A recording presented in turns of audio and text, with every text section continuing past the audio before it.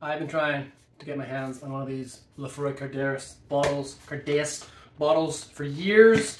Managed to secure 2 this year, so now I can finally crack one. I've tried it. It's absolutely delicious. I get to try it in the comfort of my own home. Give you guys my thoughts and tasting notes on this thing that will come out a little bit later. For now, I'm stoked to be cracking this absolutely beautiful, highly rated Islay cask strength whiskey. Gonna be good. Can't wait to drink it. This is a tight cork, holy cow. Look at that baby right there. Cannot wait. Delicious.